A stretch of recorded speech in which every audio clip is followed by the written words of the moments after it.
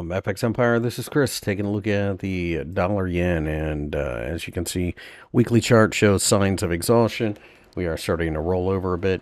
At this point, I believe that 112.5 offers support. If we break down below there, then 110 could be targeted.